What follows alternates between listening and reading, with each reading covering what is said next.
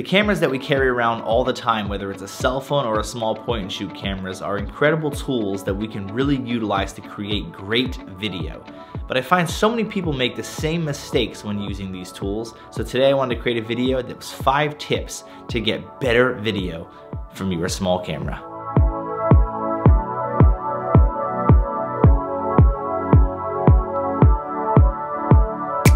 So for the sake of this video, I'm going to be using primarily an iPhone XS as my camera that I wanted to talk a little bit about, but all the principles that I'm going to share in this video can be used on any camera. It doesn't matter whether you have an iPhone, an Android, a point and shoot, an actual full-size camera, it doesn't matter. The principles are the same, and that's really what I wanted to dive into. So the first thing I noticed that happens all the time when people are creating great video for themselves is that they forget to look at the lens and not the screen that is actually showing them what they're seeing. And they're thinking that they're looking at themselves and they're trying to create video and talk to the camera, but they're forgetting to look at the lens. This is the lens that I'm looking at. This is right next to it, the actual screen of what I'm seeing.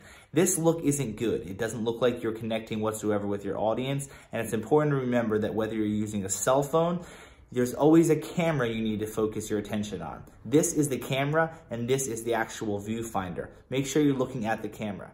The same thing goes for a bigger camera. If you have a screen that flips out, it's very easy to focus your eyes on the side screen or notice the top screen that's actually what you're filming, but you want to make sure that you keep your connection on the lens. You want to make sure that you make eye contact with your viewer, and this is a super easy fix. But next time you go to shoot video, especially with your cell phone, make sure you look into the lens. Looking into the lens is so much better. Tip number 2, that's a very simple one. It doesn't matter what camera you're using, this is important, is to just utilize light to your advantage and don't let it be your backlight. Because when you have light as your backdrop, you may think that you have a really great view behind you. The problem is your camera is going to expose to that light behind you and it's going to make you look really dark. Or if you expose to yourself, it's going to make the background look really bright. Both of those don't look very good. A lot of people like to go against a window or something that they think has a really nice backdrop, and the problem is, as you see in this example, without me even trying to make this happen, the camera doesn't necessarily know what to expose at. As you turn around and as you change things,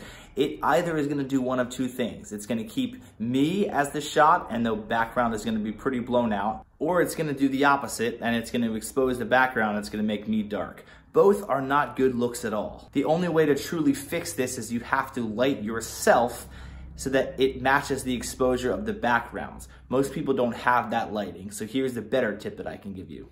What you should do instead is flip around and utilize the light source in any way that you can, because whether it's natural light, whether it's a lamp, whatever it is, the more that you can use light sources to the front and side of your actual camera, the better quality you'll get from the camera, because it's not having to try to create proper exposure without good lighting. Another thing you can do for a little bit of a different look is to have the window source or the light source at a little bit of a different angle than straight on. And that way, instead of it being just a completely lit scene, what you can do instead is have it be a little bit brighter on one side of your face and a little bit darker on the other. This will give you just a more dramatic look to it, and it really is easy to achieve if you have a light source. Don't always just let the light source be behind the camera straight on. Change it and look at different angles and see what your backdrops look like and determine the best way to light it. But the more you can have the light on this side of the camera is much better than behind you.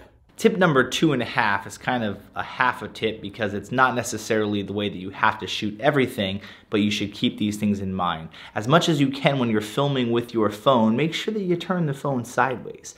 A 16:9 image is your standard look that you get from a video like this, and it looks better in most situations. There's obviously things like Instagram stories and Snapchat and YouTube stories and all these different platforms where we obviously have become accustomed to shooting with a vertical phone instead, and that's completely fine for those platforms. But when you're shooting video for yourself that's not going directly to those platforms, it's really useful if you can turn the phone a little bit, because it's going to fill people's screens more. When you watch it on a TV or a computer or something that has a natural screen size, it's going to look much better than when it's only taking up a little bit of the screen.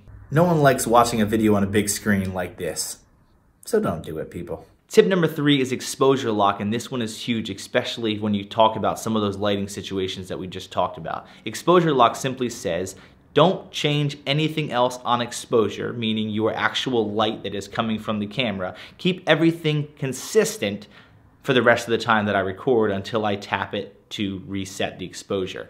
Now, the reason that's super important is because there are times that lighting will change or the camera will try to adjust during a shot. And if you're creating videos like this where you're talking to a camera for an extended period of time, it's important that the lighting stays the same because then it doesn't distract the viewer. So sure, the lighting in your office or your room where you're shooting may change a little bit here and there, but you don't want your camera to be adjusting on the wrong thing, especially if you have a light behind you or there's a light to the side of you. You want to make sure that it stays consistent. And this is really easy to achieve. Once you get the brightness what you want, it's important to lock that exposure. I'm gonna look at the screen again now so I can see what I'm actually doing, but if I tap and hold on my face, you can see that it says AE lock. That basically means exposure is locked. So no matter where I point it now, it's not gonna change the exposure of what I actually set. Now that's super important because if I'm talking to the camera and adjusting a little bit, I don't want it to obviously adjust to the light source back there or adjust to anything else. I want it to keep consistent with what I'm actually doing. It's super important to lock the exposure when you're actually filming on the phone so that it doesn't keep adjusting. So remember, tap on the subject that you want, slide up and down to get the exposure how you want, and then hold down if you're using an iPhone and you'll see it says AE lock. Now start filming. Tip number 4 is unbelievably important. I think a lot of people don't even actually realize the importance of this. Whenever you can, you should be trying to use the rear-facing camera, especially on an iPhone, but any phone for that matter. It is important to use the best camera that you have. The front-facing camera on all these phones is not even close to the same quality of your rear-facing camera. So when you want the best picture quality, it's important to use this camera as often as you can and only use the front-facing camera if you have to. It may sound like a little bit more of a complicated issue because you obviously can't see yourself when you turn it this way.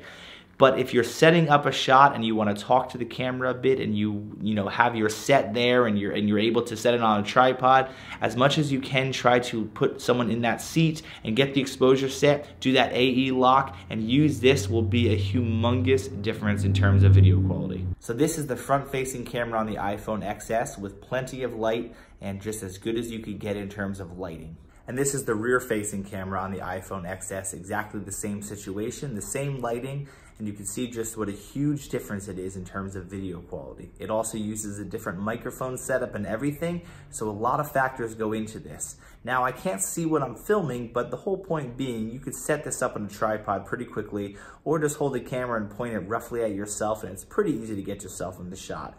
But difference in video quality is definitely worth it. And tip number 5, one of the absolute best ways to greatly improve your video quality, no matter what camera you're using, is to simply improve your audio device.